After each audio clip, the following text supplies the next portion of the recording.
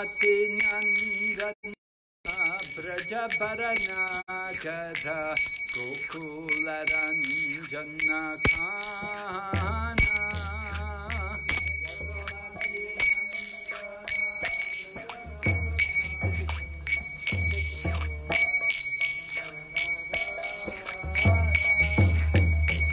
Yasomati Nandana Brajabarana Gadha Gokula Ranjana Kana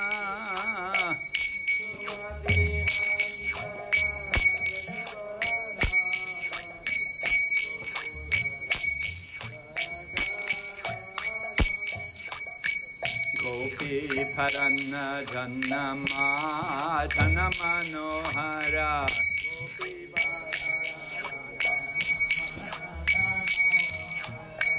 Gopi Parana Jana Manohara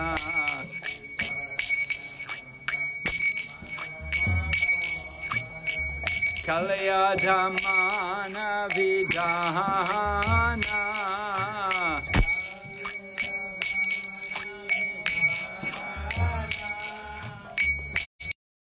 Kalayadhamana Vidhana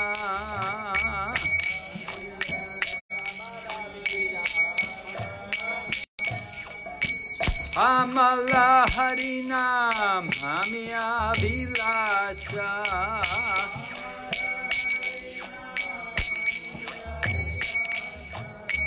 Amala Harinam Amya Vilasha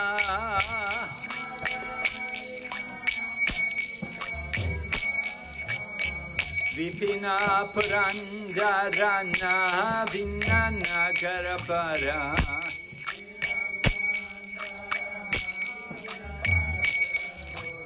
Vipina Purandarana Vinana Karapara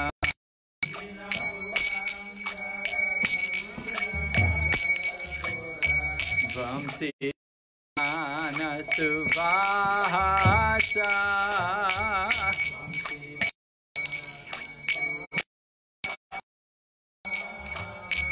Vamsi Vadana Suvasa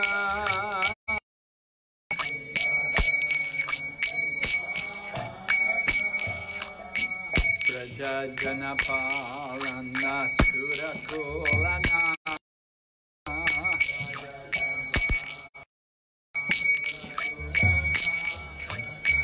Prajajana Palana Asurakulana Shana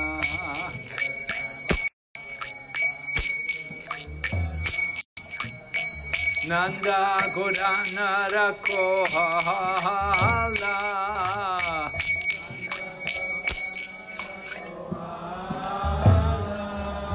Nanda Godana Rakohala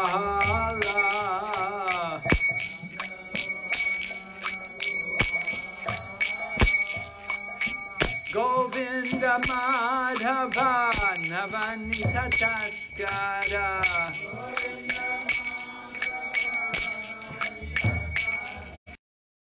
Govinda Madhava Navanita Taskara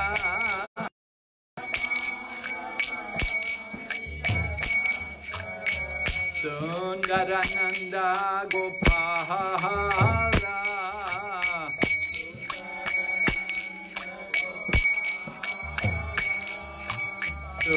Sundarananda Gopala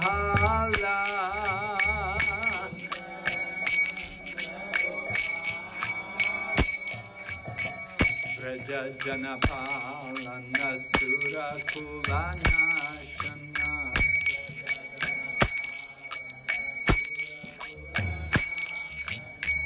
Vrajajana Palana Asurakulana Shana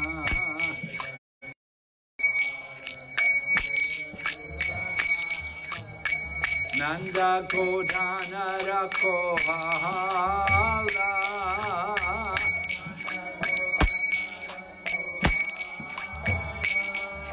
Nanda Kodana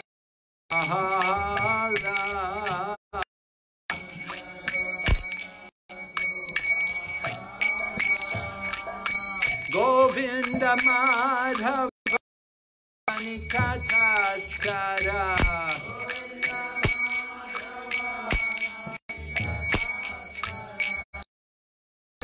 Madhava Navanitataskara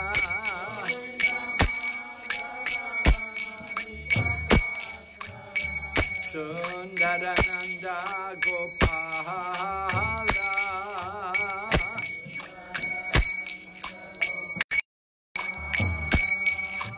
Sundarananda Gopala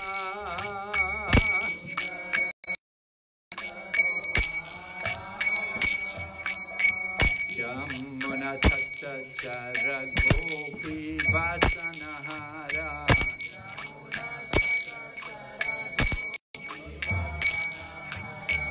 Yamuna Chara Gopi Vasanahara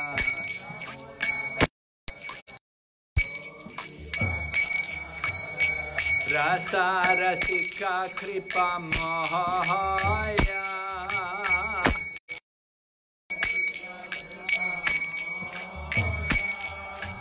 Rasa Rasika Kripa Mahaya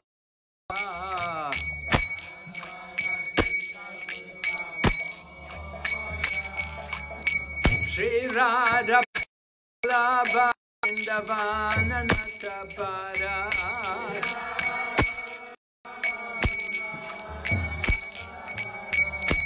Radha Balava Vrindavana Natabara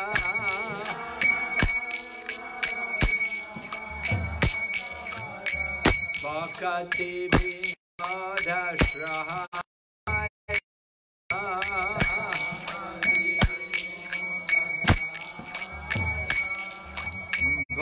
Bhakti Vinada Shrahaya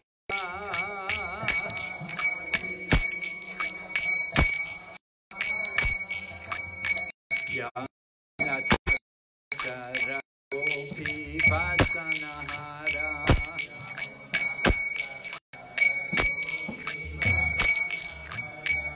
Yamuna Tattara Gopi Vasanahara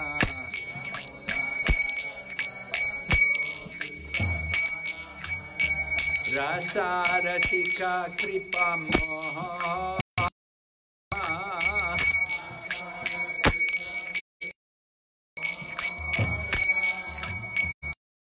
Sarasika Kripa Mohaya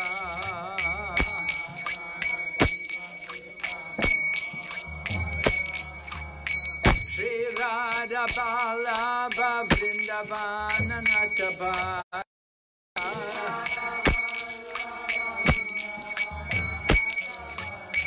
Shri Radha Balava Vrindavana Natapara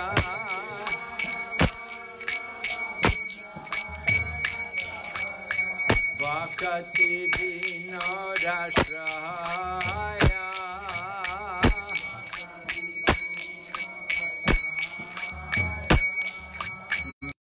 Bhakti Vinada Shrahaya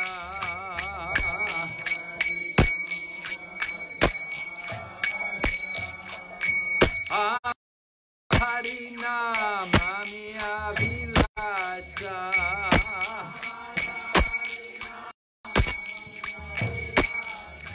Amala Harinam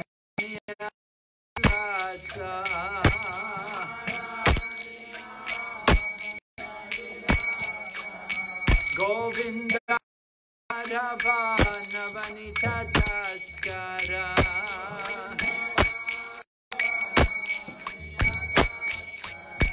Govinda Madhana Vanita Taskara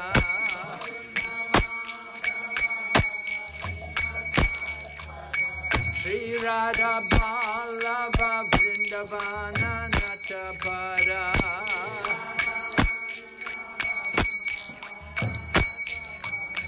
Shri Radha Balava Vrindavana Natapara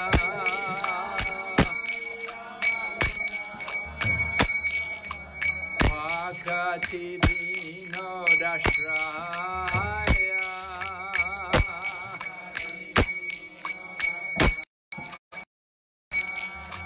Bhakti Vinodashraya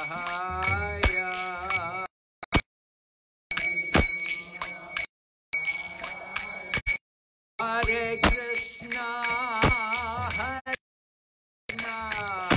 Krishna Krishna Hare Hare Hare Rama Hare Rama Rama Rama Hare Hare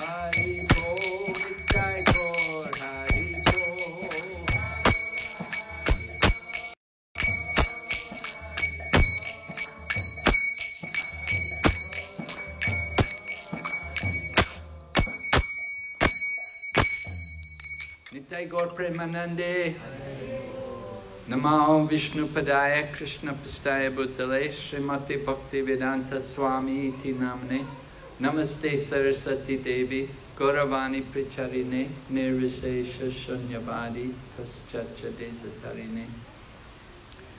So this we're going to continue glorification, which we began this morning on His Divine Grace Bhaktisiddhanta Sarasvati Thakur, Srila Prabhupada. Right? Srila Bhaktisiddhanta Sarasvati was Srila Prabhupada. And when Bhaktivedanta Swami later on also took the name Prabhupada, there was some criticism from the godbrothers. They said, that's the name of your Guru Maharaj. How you can use it? But Prabhupada explained, he said, I don't use it. He said, my disciples use it. And Prabhupada also explained, Jayapataka Swami Maharaj, he was explaining, he said, Prabhupada said, he said, so many people use the name Prabhupada. He said, it's not meant for just one person. It's meant for all, like Sanatana Goswami Prabhupada, Rupa Goswami Prabhupada, like the Jiva Goswami Prabhupada. You know, they often use the name Prabhupada.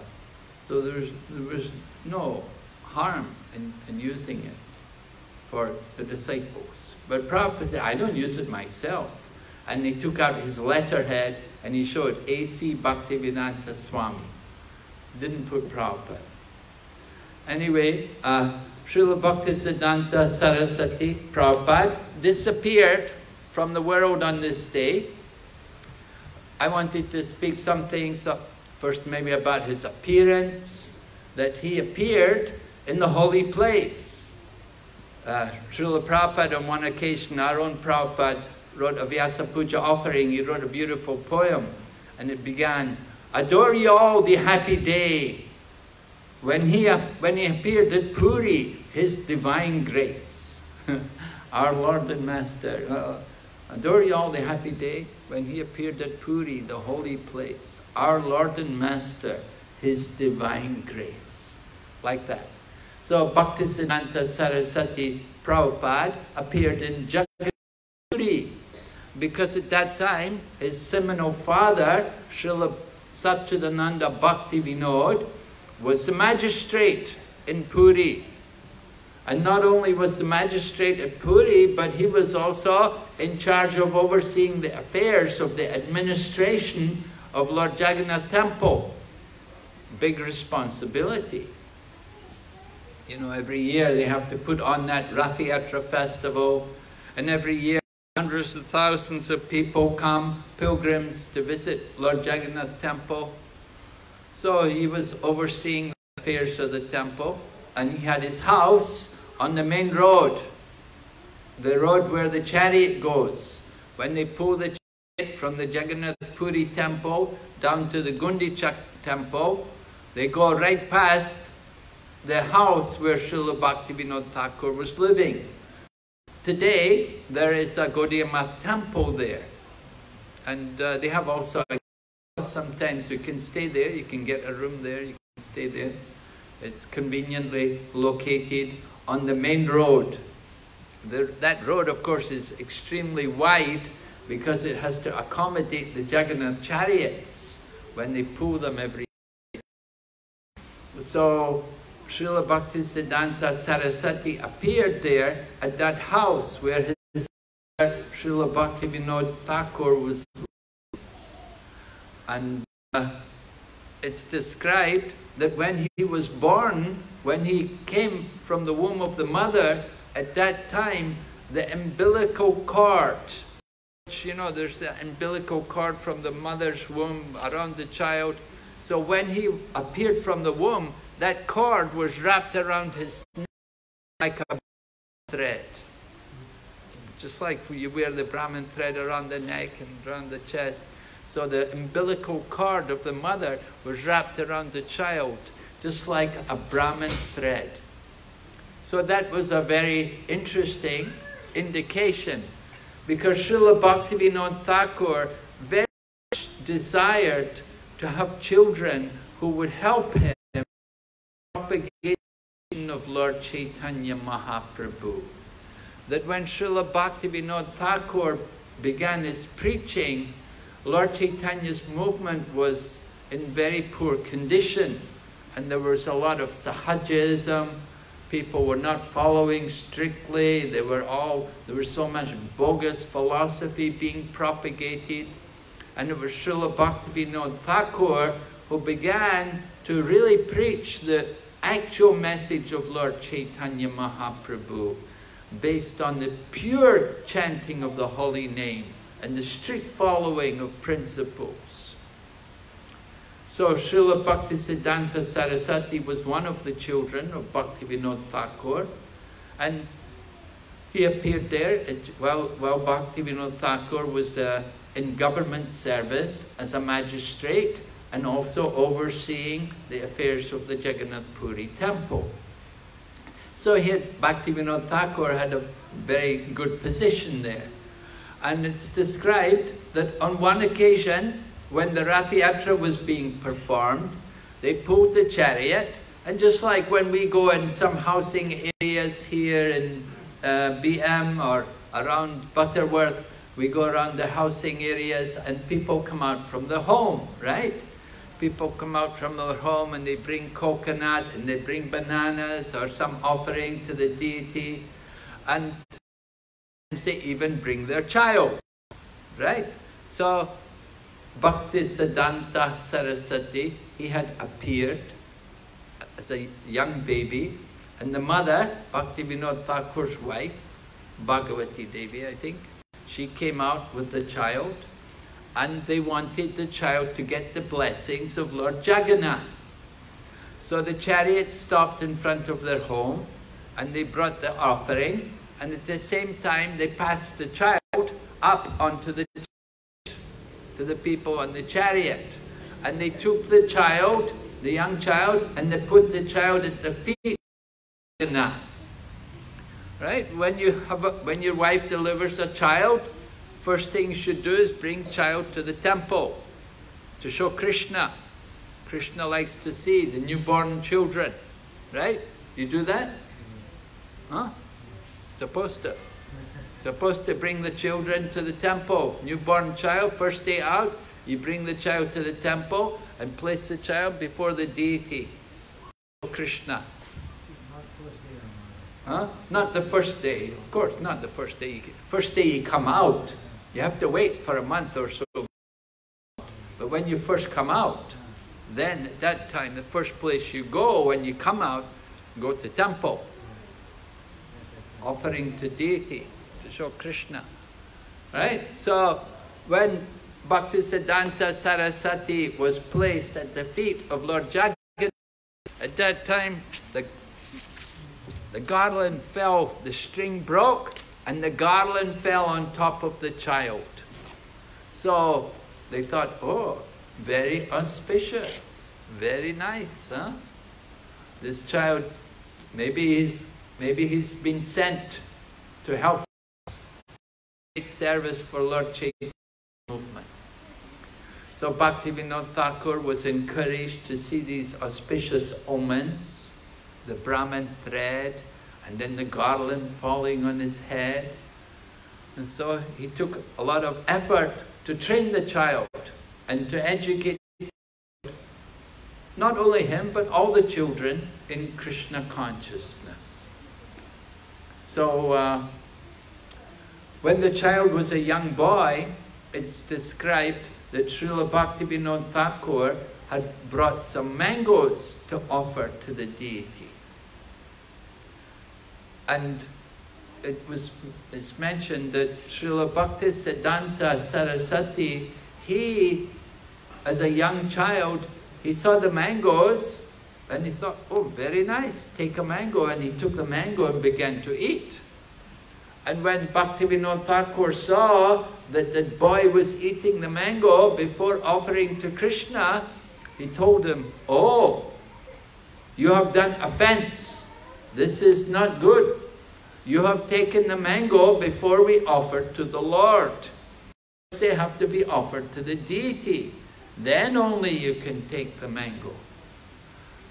So it is said from that day on, Bhaktisiddhanta Sarasvati would never accept mangoes.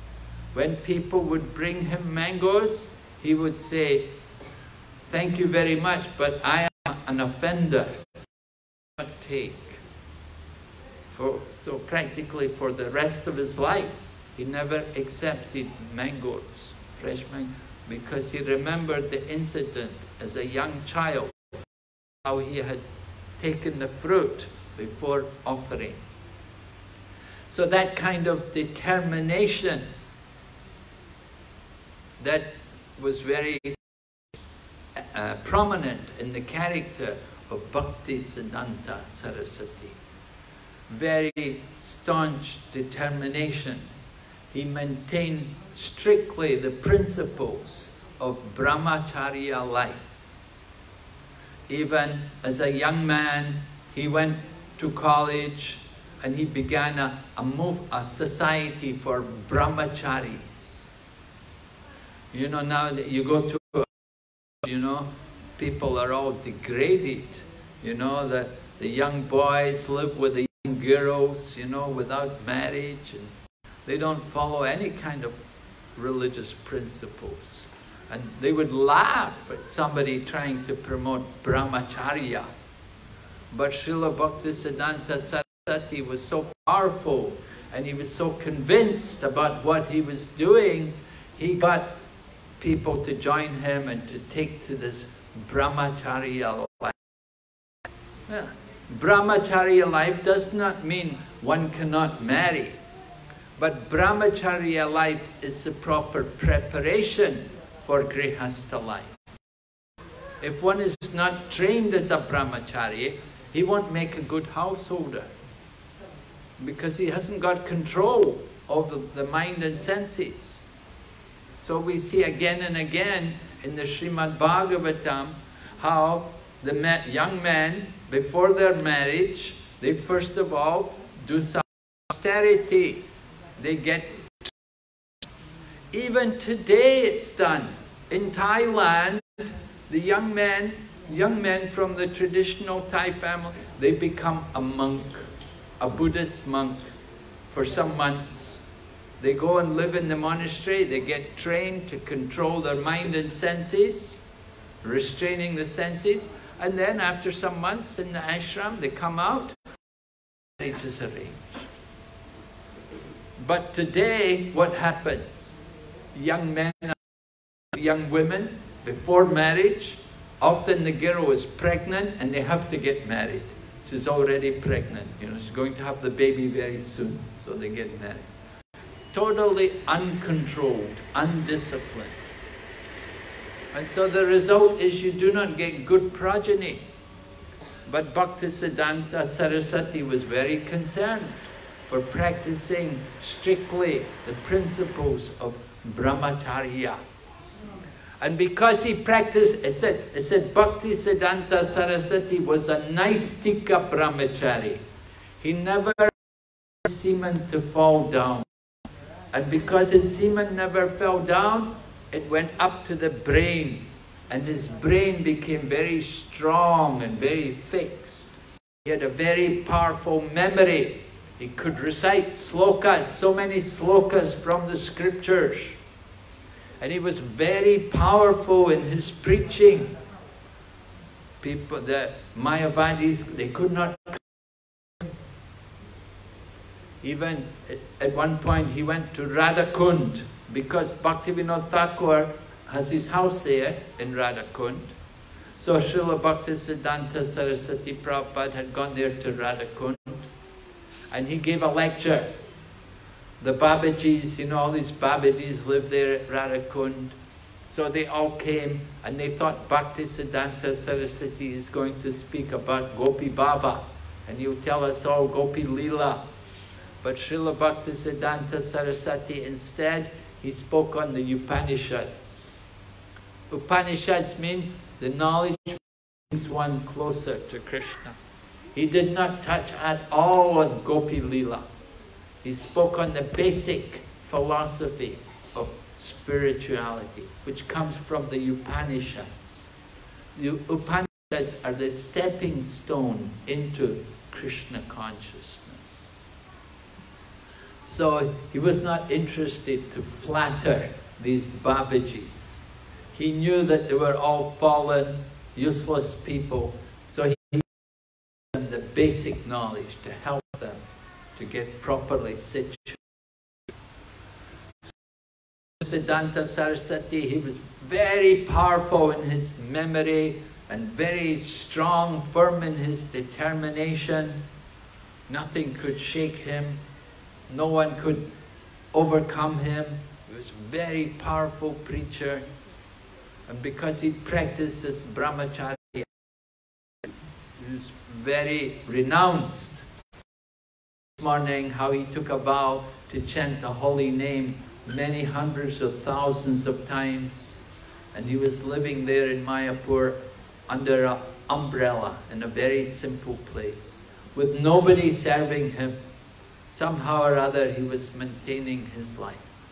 Nobody knows how.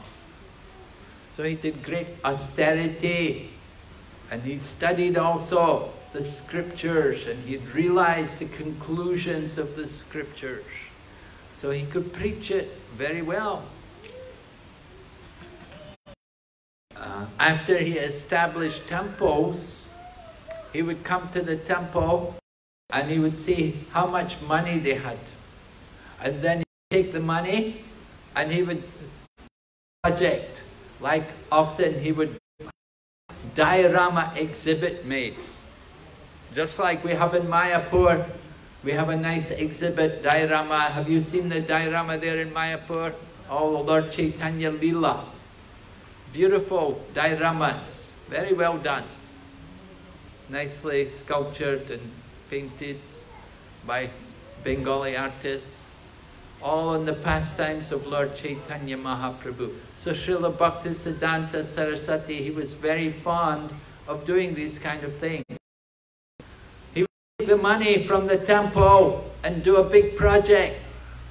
The people in the temple, they say, Guru Maharaj, there's no money left. You spent all the money. And Bhaktisiddhanta Saraswati Prabhupada would say to them, yes, good. You will have to go out and preach now. There's no money, so there'll be no prasadam unless you go out and do some preaching. He didn't want the devotees just to sit around the temple and eat. He didn't want them just to get fat. If somebody put on too much, he would tell them, you're getting too fat, you're eating too much rice. You got Bengalis, you know, they like rice. So he would tell them, less rice, more preaching, more kirtan. Bhaktisiddhanta Saraswati didn't like to have temples in a quiet place. He liked to have the temple in the big city where all the people are. He wanted to be there where the masses are and confront them and give them Krishna consciousness. So he would put on big preaching programs like that, inviting people to come and hear. He would go into Calcutta and he would get the big government leaders, even British people, he would get them to come out to Mayapur 100 years ago, and it was just a jungle. It was just a jungle, Mayapur. There was no proper roads. Somehow or other, Bhaktisiddhanta Saraswati Prabhupada was so convincing, he would get all these people to come out there to Mayapur, to see the place, to acknowledge the actual birth site of Lord Chaitanya Mahaprabhu. So this is the mood of Bhaktisiddhanta Saraswati Thakur, Prabhupada. You can understand, he must have been such a great personality that he could have disciples like our own Srila Prabhupada. We all worship the lotus feet of Bhaktivedanta Swami Prabhupada. We think of him as being the greatest soul, but his spiritual master, our own Bhaktivedanta Swami Prabhupada, he worshipped the lotus feet of Bhaktisiddhanta Saraswati Prabhupada. And he gave great respect for his Guru Maharaj. He understood him to be a very enlightened, self-realized soul. And he would, Prabhupada told us, he only met his Guru Maharaj 5 times. Not a lot. He didn't get association. He met him first in 1922. Then his initiation took place in 1933. Because they met initially in Calcutta, but that was just it wasn't not a regular meeting. He just by chance he met them. His friend had taken him there, and at that time Bhaktisiddhanta Sarasvati had told him, "Why don't you preach the message of Lord Chaitanya Mahaprabhu, right? Young man here, nice young man, why don't you take up this work, preaching the message of Lord Chaitanya Mahaprabhu? Don't just be a worldly man, an engineer, a lawyer, a doctor. All useless. It's all mundane, material, working in the factory all your life. No, go out and preach the message of Lord Chaitanya Mahaprabhu around the world." And of course, Prabhupada was thinking, well, I'm a family man, I have young children. I could not do it at that time. But later on, he never forgot the instructions of his spiritual master. And he took it up. Even in his old age, Prabhupada took up the order. He said, better late than never. Right? That's this. If one does it while they're still young, then that's the best. You preach while you're young, then Prabhupada said, then in old age, you can sit down in the holy dham and read the books of the Goswamis. That's what you can do. When you're young, you travel and preach. And then in old age, then you sit down and study the books of the Goswamis. So, Bhaktisiddhanta Sarasvati Prabhupada established his mat around India, and he even sent people to Europe. He sent them to some of his disciples. He arranged for them to go to England and to Germany, because he wanted to establish Krishna consciousness everywhere. In the times of Bhaktisiddhanta Sarasvati, India was under the rule of the British. So Bhaktisiddhanta Sarasvati sent disciples to England to go there and preach to these British people and convince them about Lord Chaitanya's message. And he even supported them while they were in England. And he was sending money to them to maintain them. He was in India. India was, of course, poor country, but somehow Bhaktisiddhanta Sarasvati arranged to send money there to his disciples who were there in England, trying to spread Lord Chaitanya's mission. So his vision was just like his own father, Bhaktivinoda Thakur.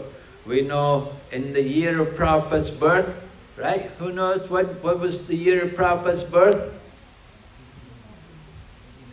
1896, right? So in that year, Bhaktivinoda Thakur sent a book to McGill University in Canada, the teachings of Lord Chaitanya Mahaprabhu. And the devotees, they went there to the library in McGill University, and they found the actual book which Bhaktivinoda Thakur had sent there 100 years ago. Amazing. Bhaktivinoda Thakur had that vision to spread Lord Chaitanya's message everywhere, because Lord Chaitanya had predicted, Priti Viti Achiyat Nagar Ati Gram Sarvatra Prachar Hoibe Morana. The holy name would be heard in every town and village all over the world. So Bhaktivinoda Thakur tried to do that. But Bhaktivinoda Thakur, his main preaching was in the villages. Bhaktivinoda Thakur appeared more than 100 years ago. He was preaching in India at that time. There were not so much factories. There were no big cities. He was preaching to the people, and the people lived more in the villages. So he has his book like a Namahata, you know, to marketplace of the holy name, going to all the villages for organizing the preaching. But of course now you don't get so many people in the villages. All the young people move to the cities, and the big houses in the villages, they're all empty. The people move to the cities, and they move to Bombay, Delhi, Calcutta, and then they go to foreign countries also even, you know, they don't stay in the village. But that's the situation. But Bhaktivinoda Thakur, in his time, he was preaching in the villages. Later on, his son, Bhaktisiddhanta Sarasvati, his preaching was more in the cities, the big cities. He was there in the cities preaching, because that's where the people were. The people were moving to the city. India was becoming industrialized, and Bhaktisiddhanta had to go to where the people were, to give him, to give Krishna consciousness. Established his centers there in different cities of India, North and South India. We know that Gaudiya Math, other places there. Bhaktisiddhanta Sarasvati, he was traveling around preaching and organizing this mission of Lord Chaitanya Mahaprabhu. He preached in the cities. Later on, Bhaktisiddhanta Saraswati's preeminent disciple, Bhaktivedanta Swami Prabhupada, he preached around the world. Bhaktisiddhanta Saraswati Prabhupada wanted to preach around the world, but not able to establish anything at that particular time. Bhaktisiddhanta Saraswati had sent sannyasis to England to preach. They had gone as sannyasis, but they didn't get great success. People had asked, what do we need to do to become a Brahmana? And they told them, you have to follow 4 principles, right? No meat, fish and egg, no intoxication, no illicit sex. They said, impossible, right? The aristocratic British people said, impossible, we can never follow this. And so they came back to India and they told the devotees in India, we told them what you need to do to become a devotee. They said, impossible. So everyone said it's impossible. But later on, Srila Prabhupada sent his householders and they showed it was possible. They showed it was very possible to make people Krishna conscious. Householders went, 3 householder couples went to England, and Prabhupada showed, he said, you see, the sannyasis went, they could not do it, but the grihastas, they did it. Of course, they were real grihastas, they were not grihamedis, they were renounced. They lived very simply and they accepted great austerity for preaching Lord Chaitanya's mission. So Bhaktisiddhanta Saraswati, he had that mood. He wanted people should be trained first as the brahmacharya. Good training as brahmacharya, do some austerity. Then you're qualified for householder life. You enter into householder life is a responsibility. Grihastha ashram. It's not that oh, I'm a householder and I don't chant anymore, I don't go to temple. No, householders also. It's an ashram. It's a spiritual ashram. You can make progress there. We have to show the example. Most of the world today are householders, and they need to see the example of our householder devotees. And later on, householder life is an ashram. It's temporary. You don't remain a householder. Later on, you move into vanaprastha. Right? Like Dvija Gauranga here, he's a Vanaprastha, retired from material life. No more material duty, only duty is the temple, taking care of the temple and pushing on the Krishna consciousness movement. Right? That's a retired ashram. We don't retire from Krishna consciousness, but we retire from the material duties. No more interest in getting a new car or getting a bigger house or having more children or anything. No, the business is Krishna. Studying the scriptures, worshipping the deity, going to holy places, and taking part in all the spiritual activities. You can stay with the wife, but the business is spiritual. So this is the Varnashram system, Vanaprastha. And even some may even go on and take sannyas. Bhaktisiddhanta Sarasvati also gave people some people sannyas. And we see also when we go on parikrama in Mayapur, we see some of the different temples which Srila Bhaktisiddhanta Sarasvati established in the holy land of Navadvip. You can see the temple like at Suvarna Bihar, the home of Suvarna Sen. Suvarna Sen, a great king in the Satya Yuga, and how Narada Muni came to him and told him how Lord Chaitanya was going to come here. So Srila Bhaktisiddhanta, he established the Gaudiya Math temple there, and then he found also the deities of Vani, what's that devotee? Vijjavanina. Vijjavanina's devotees, the deities at Champakahati of Gaur Gadadhar at Champakahati. Vaninath was a great devotee of Lord Chaitanya. He was a brother of Gadadhar Pandit.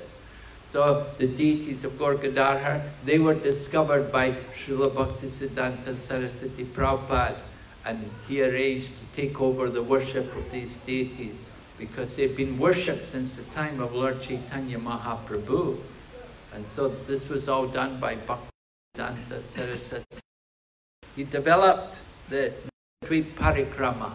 And when he would go on Parikrama, there was great opposition from the caste Brahmins. Though there was opposition also about the birthplace of Lord Chaitanya Mahaprabhu, because people were saying the birthplace of Lord Chaitanya Mahaprabhu was at Navadvip site.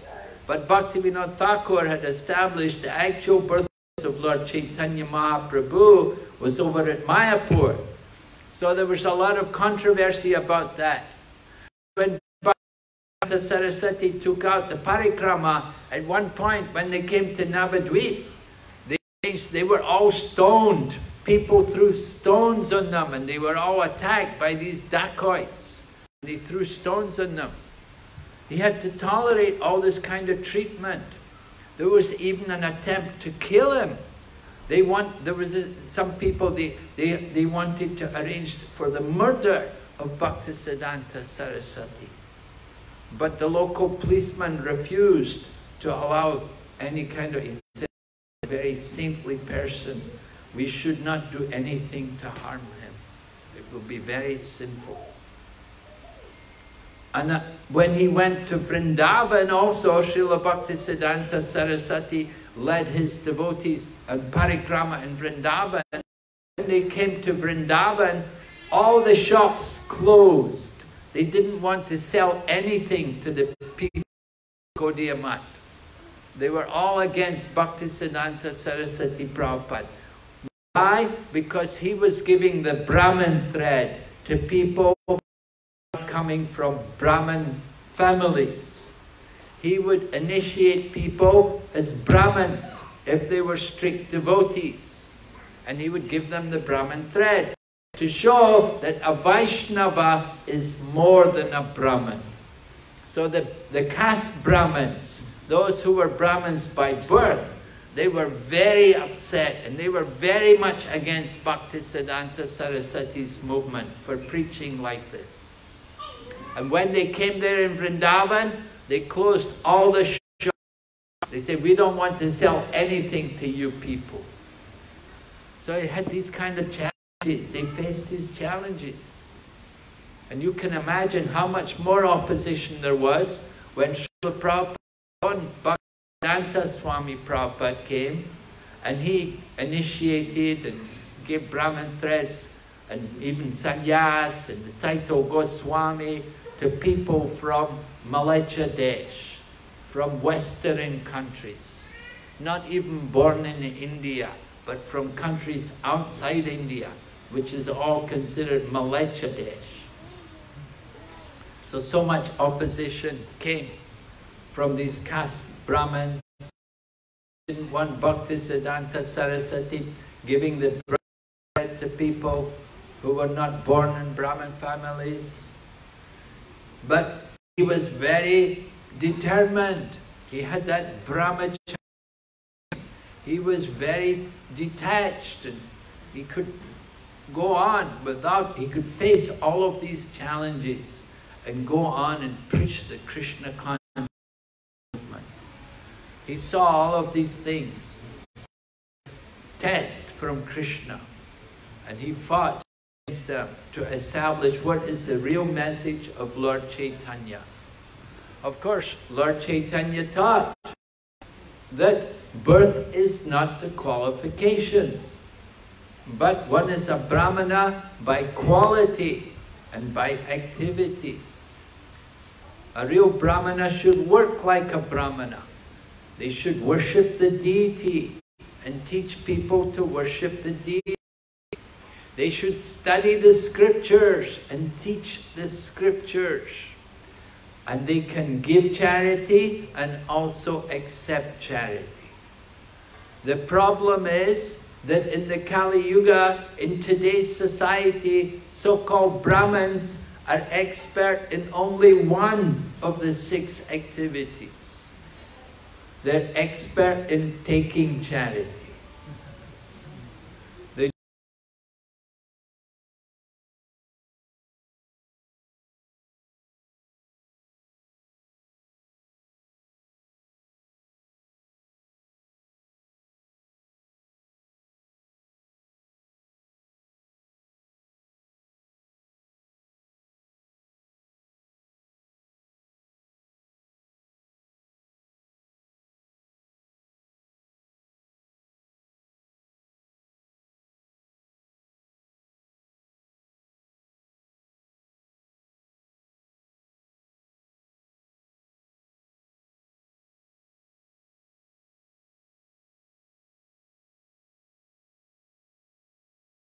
Mahaprabhu.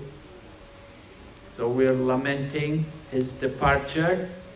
On this day, he left the world. He'd gone back to his eternal Leela in the spiritual world. It is said Bhaktisiddhanta Sarasvati Prabhupada is a Manjari. He's one of the Manjaris who assist in the pastimes of Radha and Krishna. But for the sake of preaching, he took up, for the sake of, out of compassion for the fallen souls, he took up that preaching mission. He didn't just sit and contemplate Radha and Krishna, but he preached the glories of the Lord everywhere.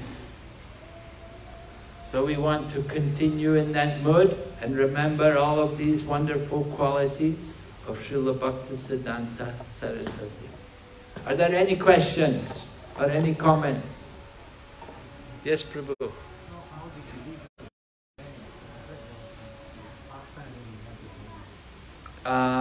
My understanding is he left the body in Bhakt Bazar, at the temple in Bhakt Bazar in Calcutta. Natural departure, old age, in his 60s. He'd done great austerities, which, not very helpful for a long life. Huh? Well, his samadhi in Mayapur. They brought his body, his divine body, after he departed from the world. They brought the body to Mayapur and put it in Samadhi there, at the Chaitanya Mat temple there, near the birthplace. So Samadhi is there, we go there every year. It's his Samadhi, but he departed in Calcutta at his temple, the bazaar. There were indications that he was going to leave the body. And he'd gone to Jagannath Puri, and then he came back from Jagannath Puri to Calcutta, and there were indications that he's not going to remain very long in the world. And so he departed, and it said he had one of the disciples sing the song Sri Rupa Manjari Padma. But the disciple who he asked to sing the song, he was not the very expert bhajan singer. But Bhaktisiddhanta Sarasvati did not care very much about who was expert in bhajan. He cared more who was a devotee, who was a staunch and strict Vaishnava. Even though not very musically adept, he chose that person to sing the song as he departed from the world. And he gave instructions to his disciples to follow in the teachings of Rupa and Raghunath Goswami. Of course, the big pastime was that after he left, he had told the disciples before his departure, work together cooperatively, don't establish any one person as the acharya, work together, you know, and make some body, a governing kind of body to oversee the affairs. But after his departure, they nominated somebody, one person as the acharya, and they got problems. The acharya got problems, and the whole society, they fought over who should get what property. Different people say, I want this temple, this is our land, this is our temple. They fought over the bricks and the cement. This temple should be my temple, I should be in charge of this temple. And there was no cooperative mood of working together. So the society, Gaudiya Math, divided into many different societies. So, united you stand, divided we fall. And somehow this is what happened. So Prabhupada had seen all this, Bhaktivedanta Swami Prabhupada had seen all this. He was very concerned before his departure that we all work together, united, to keep the movement strong and healthy. So Srila Bhaktisiddhanta Sarasvati had this desire. Okay. So now is Arti. Thank you very much. Srila Bhaktisiddhanta Sarasvati Srila Prabhupada ki. Srila Bhaktivedanta Swami Srila Prabhupada ki. Gaur Premanande. Hari Bol.